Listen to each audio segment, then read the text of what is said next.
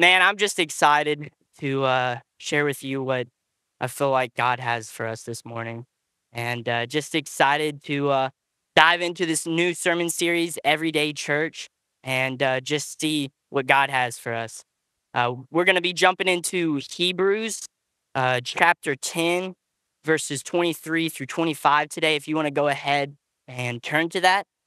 And while you're turning to that, I'd like to share with you a little statistic that I've found pretty important, I feel like, really can open our eyes to a lot of things.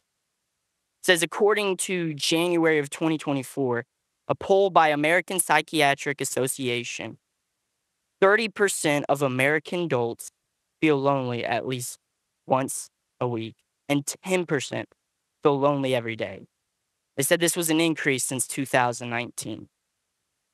You know, when we put that into our own life context, when we apply it to our neighbors, 1 out of 3 of your neighbors could be feeling lonely. When we apply it to our classmates, maybe at college, over at tech, or our fellow employees at our job site, 1 out of 3 of our fellow employees could be feeling lonely. We apply it to our families. 1 out of 3 of our family members could be feeling lonely and struggling with loneliness. And that's why in this passage of Hebrews, it talks about the importance of community. It talks about the importance of not just regular community, but biblical community. And that's what we're going to be looking into. Go ahead, if you're at Hebrews 10:23, I'm going to read that. And it says, let us hold tightly without wavering to the hope we affirm, for God can be trusted to keep his promise. Let us think of ways to motivate one another to acts of love and good work. And let us not neglect our meeting together as some people do, but encourage one another, especially now that the day of his return is drawing near. Let's go ahead into prayer and see what God has for us today. God, I thank you for this opportunity. I pray that you speak through me. I pray you give me the words to say. Pray that as we look in Hebrews today, what you intended for us in community, God, that we will choose not to isolate ourselves, but to jump into it, God, to jump into the community that you've built for us. We thank you for your son, God, and what he's done for us. Amen. So the first point, when we look at how the gospel is fully experienced in community, the first point is that a gospel community is rooted in hope. But what is this hope that we should be rooted in? What is this hope? Let's look at Hebrews verse 23 there of chapter 10. It says, let's hold tightly without wavering to the hope we affirm, for God can be trusted. What is this hope? This hope is in Jesus Christ. Just like you heard earlier in communion. Our hope needs to be founded in Jesus Christ. If we don't have that foundation in Jesus Christ, you'll never be able to fully experience the community of Jesus Christ. You have to have that foundation. Without that foundation, you're not going to be able to grow spiritually at all. Romans 10 verse 9 says, if you openly declare that Jesus is Lord and believe in your heart that God has raised him from the dead, you will be saved. It goes on in Romans chapter 10 verse 13. It says, for whoever calls on the name of the Lord shall be saved. Guys, we have to have this foundation in Jesus Christ. If you don't have that foundation, I ask you, what's holding you back? What's holding you back? Why not start today? Because the gospel-oriented community is founded on Jesus. And how do we know that this hope that we're supposed to hold tightly to without wavering is true? How do we know that this isn't just some bogus stuff? Well, when we look at God's character, when we look at what God's done in the past with the Israelites all throughout the Old Testament, man, the Israelites were messed up people. And I think we can look at ourselves and see that we're messed up people too. And we see that God stayed with the Israelites all throughout the Old Testament when the Israelites were trying to run away from him. God was just waiting for them to return to him. And I think he's waiting for you to return to him as well. And so it says in Deuteronomy 7:9, just reiterates this. It says, understand therefore, the Lord your God is indeed God. He's faithful. He's a faithful God who keeps his covenant for 1,000 generations and lavishes his unfailing love on those who love him and obey his command. He loves us, guys. And if you don't understand that, I want you to know that he truly does. I've seen it in my own life. And I know, man, that if you commit to God, that it's gonna make a whole big difference in your life to come. This summer, I was blessed with the opportunity to go to American Samoa for 2 months, and it was an awesome experience. I went over with a team of 8, and we were over there just with the sole purpose of sharing the gospel.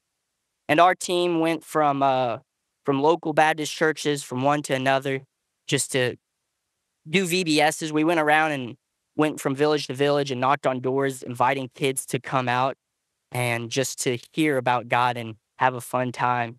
And we saw several kids come to know Christ, which was awesome. And I want you to know these kids' lives were changed at this young age. And wherever you are in your walk in life, your life can be changed. Our our last day we were there, we packed up the night before. We had the day off, and so some of me and my teammates went out from the village called Tafuna, which is where we were staying at. And while we were out on this last day, I met someone that I'd met throughout the past weeks, and I just got into a really good conversation with him. Just started talking with him about life and what he was hoping for in the future. And I asked him, I said, we'll just call him Randy. And I asked Randy, I said, Randy, where are you all at with your relationship with Christ? Where are you at? And he said, well, my parents, they both went to church. They go to separate churches, but they both went to church. Said, I go to church, here and there. And I said, well, I said, Randy, these things are good, but have you ever committed your life to Jesus Christ? Because going to church doesn't save. The Bible says, for by grace we have been saved through faith, not of ourselves, but a gift of God, so that none of us can boast. It's not by our work. And he said, well, at a young age, I was baptized as a baby in the church, and I told him, well, that doesn't save you. And from how I understood, he believed that these actions of being baptized as a baby and going to church every once in a while is what saved him. And guys, religious practices can't save us. They don't get us into heaven. It's a relationship. It's committing to Jesus Christ that gets us to heaven. I was over at McDonald's the other day, and I don't know if there's any McDonald's fans in here, but your doctor's not here. It's okay. It's okay. But I was over at McDonald's, and I pulled out the Mickey D's app and was looking at the points I had, and realized I had enough for a McChicken. And I'll tell you, I wasn't gonna spend any money. I was raised in a pretty frugal home. We were couponers. Nothing wrong with it. But I pulled out the app, gave her the code, said I want that McChicken. Said, okay. I got the McChicken. Was driving home.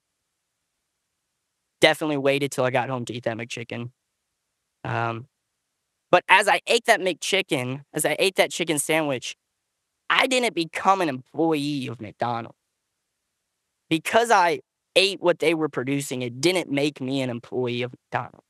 And that goes with our faith. That goes with us who come to church. Just because you come to church, just because you read your Bible, just because you pray, that doesn't make you a Christian.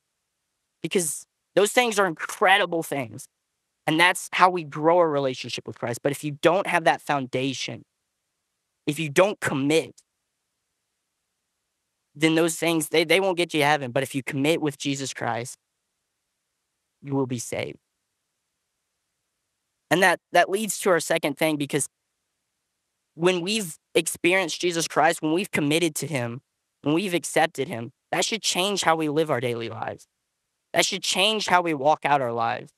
If you have made that commitment, man, we should be wanting to share this hope with others. We should be holding to it. We should be holding to that hope and be wanting to share with our non-believers, friends. And if you haven't made that commitment, man, there's no better decision to make than following Jesus. It's not easy. Man, life isn't easy. It'll throw you check engine lights and maybe you'll lose an engine. I might have lost one yesterday, but God is good, and he truly is. And the next thing is, as believers, a gospel community bears fruit. A gospel community bears fruit. Let's look at Hebrews chapter 10, verse 24 there. It says, let us think of ways to motivate one another to acts of love and good work. When we look at Jesus' teaching, I'm pretty sure we see a pretty common theme.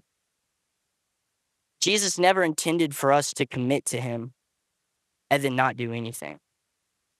He never intended for us to give our life to him and say we're all in and then the next day not change our bad habits, our sinful ways. He called us to live out on a daily basis, to change from those sinful ways. In Luke 9:23, I feel like this is a perfect example. It says, then he said to the crowd, if any of you want to be my follower, you must give up your own way and take up your cross daily. Follow me.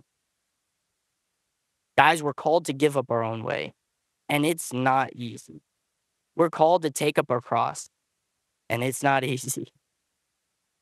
I mean, the traffic here, there are times that I kind of want to put my cross down and yell at some of the people who are on their phones texting at that green light. I'll tell you, it's getting pretty bad. But we are called to take up our cross. We are called to choose to say no to our selfish ways and sacrifice.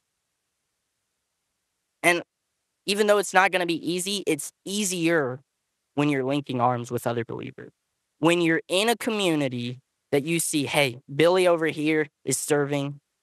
I know I can serve. I'm not the only one fighting for the kingdom of God. It's easier to see when you're in a small group and you realize that other people are struggling, but you can link together and carry each other's burdens. So I want to encourage you, jump into a small group so that you can see that other people are bearing fruit too, that you're not the only one. The other day I went out to lunch, grabbed some blessed fried chicken. There's nothing like it. And not gonna say what place it is because there's some heat there when you say one chicken place is better than the other in the South. But we sat down and me and my buddy, we got a meal and we just started talking about life. We started to encourage each other. We started just to talk about our struggles, what we were going through, the blessings we've been having. And as we were talking, me and my buddy noticed a young mom sitting over there with her baby, and we both knew her, and I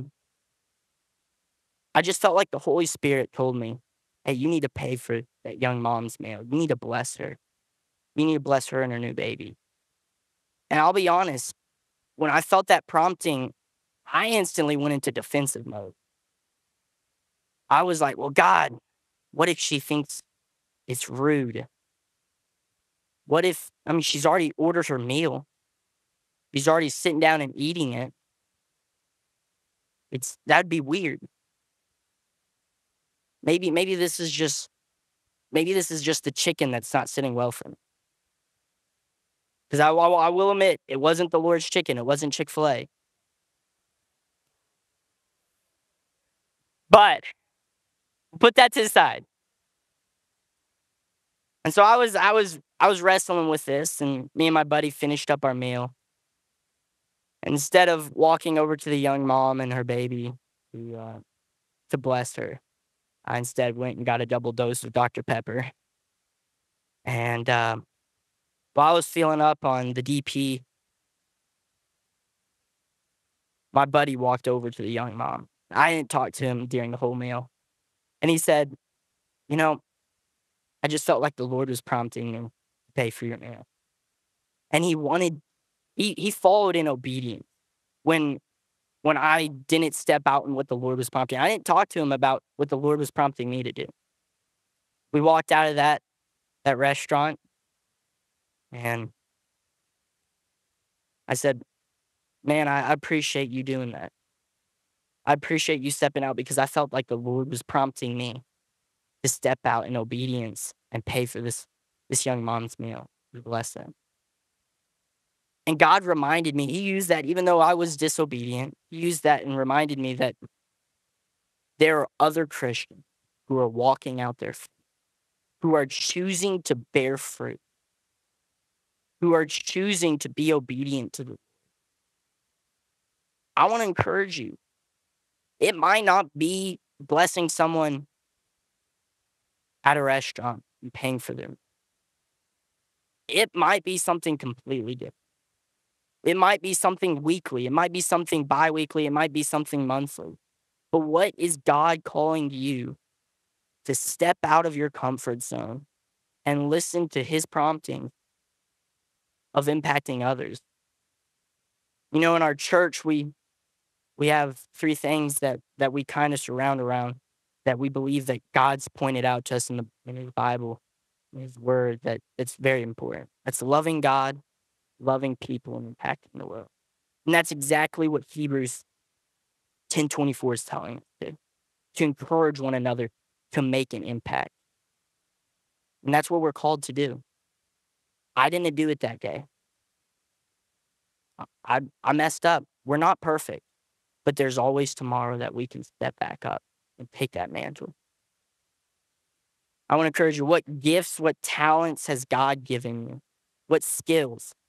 I had a buddy who he just bought a motorcycle and he enjoyed to ride it around. And he saw another guy on a motorcycle and he just got into a conversation with him and ended up inviting him to church because he loves to ride motorcycles. He used that to farther the kingdom of God.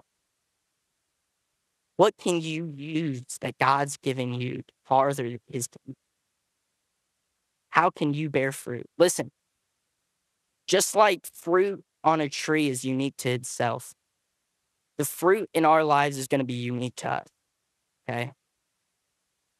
Our fruit isn't about the job we do, it's about the obedience we have towards God, what God calls us. So I want to challenge you, be obedient. It's not easy, but we're called to take up our cross, put our own ways behind us, and step forward. And that leads us to our next thing,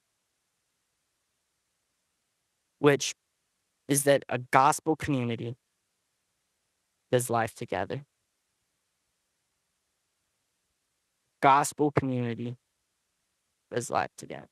Guys, Sunday is incredible. I would just want to encourage you.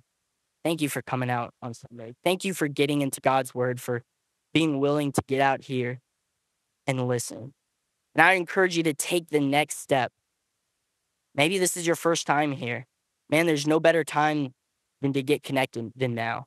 There's no better time to jump into a community that is centered around the hope that we have in Jesus Christ. As believers, we're called to jump into a community. And it's good on this level. It is awesome. But we're also called to be tight with each other. We're called to do life on a one-on-one and a one-on-10 level where we have friends that they have our back, that we can call them when we blow up our engine and we're 30 minutes away from home. And I'm thankful that I have those friends who push me back into the word of God, who tell me, "Hey, you're not walking towards God, you're walking towards the word. You need to come back, bro. You need to come back." So if you're not in a small group, I'd encourage you, jump into a small group. You need to have men and women of Christ who are walking towards God that can also encourage you. So let's look at Hebrews 10:25. It says, "And let us not neglect our meeting together, as some people do, but encourage one another, especially now that the day of his return is drawing."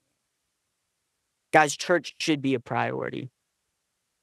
Church should be something that we don't, go to every once in a while because, I actually woke up on time. I'll be honest with you.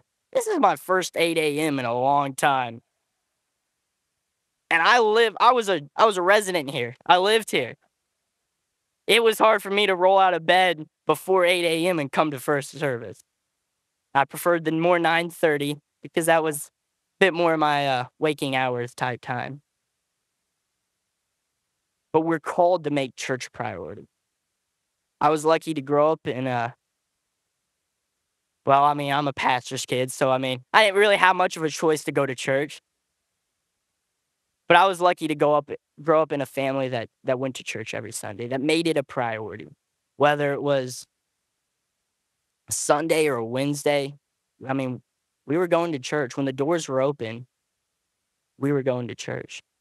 Whether we were camping, I mean, whether we were on vacation, my parents made sure that we as a family were in the Word of God with other believers because that's important. We're called to be in the Word of God with other believers because life is not easy on our own. It's not. I'll tell you, when I've tried to done things on my own, it doesn't work out. It really doesn't. And so I want to encourage you, parents, grandparents, bring your kids. It's made an impact in my life. Every time I came to Sunday school, I probably wasn't dressed the most best way, probably mismatched all the time, but I was there. And the truth of God's word was being instilled into my life daily. So parents, grandparents, I encourage you. If you've got kids in your life, if you've got neighbors, bring them with you. And I'm speaking to myself. We've got neighbors down the road that I just talked with a kid and he said that he wanted to come to church, but his parents weren't going to let him. And he wanted to come with his cousins. And so I want to encourage you. There are your neighbors, your cousins, your kids. You don't realize how big of an impact. My faith for a while, because I was going to church with my parents, wasn't my faith for a while. It was my parents' faith. But when I learned what Jesus Christ did for me, when I understood that, it went from my parents' faith to my own. When I made that personal decision. In the second half of this verse says, "And let us not neglect our meeting together, as some people do, but encourage one another, especially now that the day of his return is drawing near." Guys, there are going to be people who they're not going to come to church. There are going to be believers who are not going to come to church. I want to encourage you, look next to you. Look to the person to your right. Matter of fact, give them a high five. Give that person the right and the left. You can't leave the person out on the left. High five. Guys, these people are not sitting here because they said, well, I woke up pretty early. I might as well just go somewhere. Right? They had enough points on their McDonald's app. They'd probably be at Mickey D's, to be honest. But instead, these people are here because they want to dig into God's word. They want to listen to what God has for them. They want to lead their family in a way that God's called them to lead. You're not doing this on your own because when you jump into a gospel community, you're doing life together with other people that have struggles that maybe you've already dealt with and you can help them out. And maybe you're having struggles that they have already dealt with and they can help you out. I want to encourage you, jump into a small group. You're not alone. There are other people who are out there who are wanting to make an impact on the kingdom of God. Because when you don't, man, it's a slippery slope. Once you kind of push church to the side and don't make it a priority, it's really easy to sleep in. It's really easy to cuddle up with those sheets. and the AC is down to 60, personal preference. But I wanna encourage you, it's a slippery slope. The other day, I was trying to get online and play some games with some of my boys, and, they didn't show up, and so I was like, "Yeah, I'll just play a few games by myself."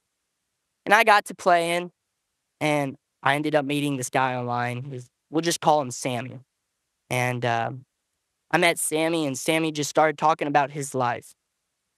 And again, I Sammy was just filling out his life, and I was like, "Sammy, where are you at with your walk with Christ? Are you religious at all? Do you have any religious background?" Sammy told me, he said, "Well, growing up, I had a bit of a rough start. I got addicted to drugs at a young age in my youth, in high school, and alcohol, and I had to go into a boys' home. While I was in the boys' home, I actually found Christ. I committed to him. I was like, "Oh, that is awesome, Sam. That is awesome." He said, it but I got out of that home and I went down to Florida, started working for myself, started doing really good. That he met a girl and they started dating. They became girlfriend, boyfriend, bought a house together, they moved in. That it was going well and we were dating for 5 years. That then when she broke up with me, I lost the house. He said, now I'm back up north with my parents, living with them. Guys, Sammy, he walked out of that. He had that foundation of Jesus Christ, but he didn't build on that foundation. Instead, he built to the left of it. It reminds me of the story of the man who built on the sand. And the storms and the rains came, the winds blew, and his house was knocked down. Then there was a guy who built his house on a rock, a firm foundation. And the rains and storms came, and his house stood. Sadly for Sam, he didn't jump into the community. He didn't build on that firm foundation. He didn't have other believers around him, real friends that were there to pull him back when he was going down the wrong road. That is why we need to do life together. That is why, as a gospel community, we are called to step out. And maybe it's uncomfortable. I'm not going to lie. It can be weird sometimes, even as an extrovert, to meet new people. But whether you're the loudest extrovert out there, whether you're the quietest introvert, it doesn't matter. We all crave a connection with others. We all crave to have real friends that we can lean back on in hard times. And as believers, we're called to have those real friends in the church so that they can point us towards the word when there's some controversial things, when we're struggling with things, instead of pointing us to what the world says. So I want to encourage you. God has created us this family. He's given us this family. Where can you plug in? Right now, I'm in two small groups myself with a gathering. If you're a college student, listen, get plugged into a small group. There are so many good small groups to jump into. And if you're in youth, they've got small groups for youth too. Jump into those small groups. I want to encourage you, young people. One of the greatest times to grow your faith is right now because you got a lot more freedom than you will when you're older, when you have a family, and when you're supposed to be leading your family towards God. Grow now. There's no reason to wait. I heard a quote that said, the best time to plant a tree 10 years ago, but the second best time is now. Second best time is now, guys. Don't look back 10 more years later down the road and say, man, that was the best time. But now it's now. Start now. And people who might not be considered younger, not gonna say what age that is. I don't know. I'm not gonna put a limit on that. Don't want to step on any eggshells there. But guys, we young people need somebody to look up to. This is a crazy world. there's a lot of shenanigans being thrown around. There's a lot of stuff that, man, we we just don't know about as young people because we haven't walked through that yet. And older people, people who aren't younger, we need you guys to step up. We need you guys to set the example for us because we don't have it all figured out, even though we act like it. We need you guys. Jump into a small group. Man, I went to the 55 plus dinner the other day, and I'll tell you, they got some good cooking. I wouldn't mind dyeing my hair in some gray maybe and act like I got some wisdom and go in there whenever they have their food. The gathering. Encourage you guys. Jump in. There's literally over 40 groups that meet at the river on a weekly basis. There's a place for each of you guys to jump in. Why wait? I know that when I've been closest and strongest in my faith is when I had my brothers and sisters in Christ next to me, digging into God's word.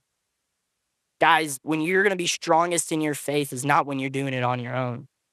It's when you're in a biblical community, a gospel-centered community. The good news of Jesus, guys, that's what the gospel is. And if you've never experienced that, if you don't have that foundation to build on, there's no reason not to start now. You're going to have a chance here in a bit to make that decision if you want. Or maybe you just need to tell God that you need to dive into a small group. You need to dive into deeper relationships with other believers. Right? You're going to have that opportunity. As Dad comes up, I just want you to think about that. What's holding you back?